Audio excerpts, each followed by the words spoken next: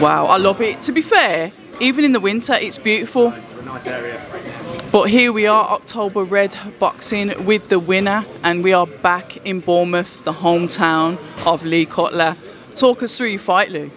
Yeah, it was good. A little bit disappointed I didn't get the stoppage. From about round 4, I thought I was getting to the stoppage because I watched a bit of footage on him and he doesn't really back up like that. He's normally the one that comes forward throwing shots, and he looked like he was giving up a little bit. But where I want to go on to those 10-round fights, I think I'm like pacing myself in the sparring a little bit instead of like gassing myself like in a 6-rounder. So I come off the pace a little bit in the 5th and 6th round, which let him just a little bit back into it. Got a little bit lazy, but overall I'm happy with the performance. When you talk about letting him back into it, but then you talk about you know, you're preparing for those longer rounds, you know, those bigger fights. Mentally, how do you then say, you know what, like you said, you expected him to box a certain way and he didn't, so then you kind of like changed up your style. Talk to us a little bit about that. Yeah, he was just very smart. Where he's been pro for years, he was just so smart. Like normally, I fight people a lot taller than me. I'm short for a super welter, but I'm strong and stocky. So like normally, I have to punch up and I have to punch fast. So I get to him, and if I'm fighting someone shorter, I was buzzing a little bit today. But he's my height. I thought I'm going to land at will, and I just was so shocked at how just out of range he was every single time. But that's years and years of experience. So I had to change it up, touch him a few times and stuff. But it's all learning, and I'm really thankful for him coming down and fighting me tonight. And yeah, learning. It's all learning.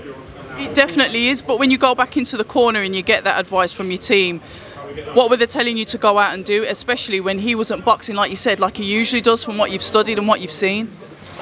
Just box at range. When I was boxing his head off, and don't let him get any shots, because obviously on his record he's knocked out 33 of his 39 wins, so he could punch. I didn't really feel his power tonight, I'll be honest with you, but he was smart with his shot, so I don't think he's a one-punch banger, but I just think when he's knocked out people, he's shocked them with the shots with the slip right hand and like the little shots like that. But he tried catching me a few times with it, but I felt good and I felt strong in there, and yeah, all good.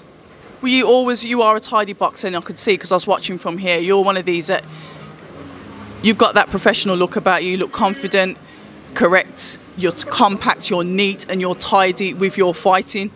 So when you say you eased off the gas a bit and you let him back into the fight, explain to us why did that happen?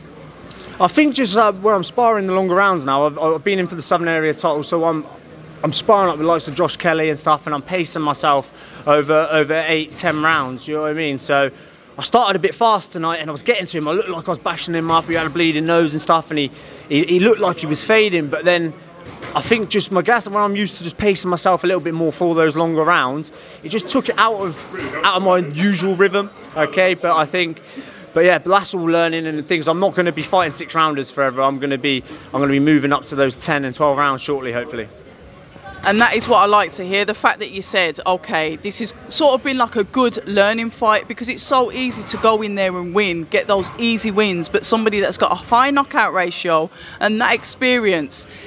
Your immediate reflection on what you've learned tonight? Just how smart some of the top level are, just with a little out of range, and just how switched on you've got to be at that level, and just yeah, like, just little things like a 6 and a 10-round fight is so different just by just a slight change in pace. Just that very slight change in pace makes all the difference. It's just like when you're running. If you're running at a good constant pace, you can sustain it. But when you start putting sprints into it, it takes it out of you. And a 6-round fight is more like a sprint. And even though it's not like a sprint like an amateur fight, but it is at just that little higher pace, which I haven't been doing this camp. I've been training for an 8-10 rounds. So yeah, just a little bit different to what I've been training, but I'm happy with the performance. And we are too. 2023 then, what can we expect to see from you, Mr. Cutler?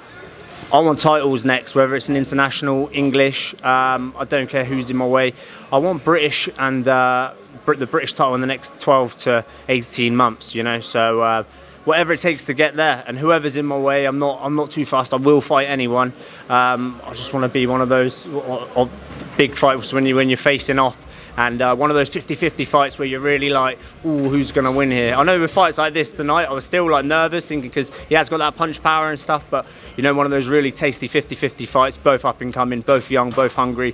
I want that. I really want that in the summer next year. that humility that you display, even, you know, the true reflection on I was nervous, I am going in with somebody that's experienced, is actually refreshing to hear. So from that, we wish you an absolutely fantastic 2023. I want to see you fight somewhere else except for Bournemouth. We need to get you out of Bournemouth now, but we wish you all the best, and thank you so much for your time, Lee.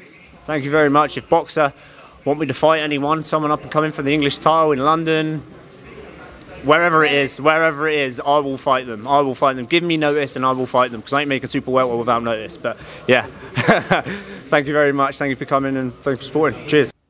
Hi, and thank you for watching October Red Boxing. Like, subscribe, and tap the bell for notifications. You can also find us on Instagram at October Red Boxing and on Twitter, October Red UK. And remember, at October Red, we stay ready.